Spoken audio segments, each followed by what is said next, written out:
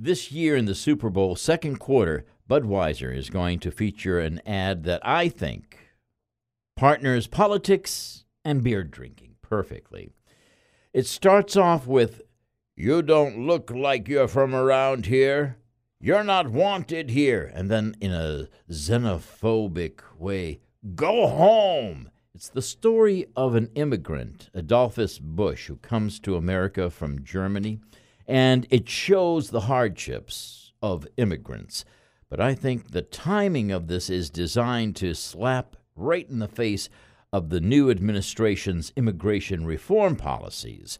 Because as the commercial unfolds, you start to get a feel like, here these hard-working immigrants come here to reach the American dream, and yet they're faced with all kinds of bias.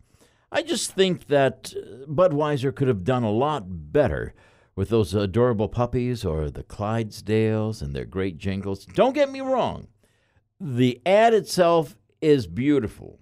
It has a great storyline. The cinema is action-packed, but it's also politically charged.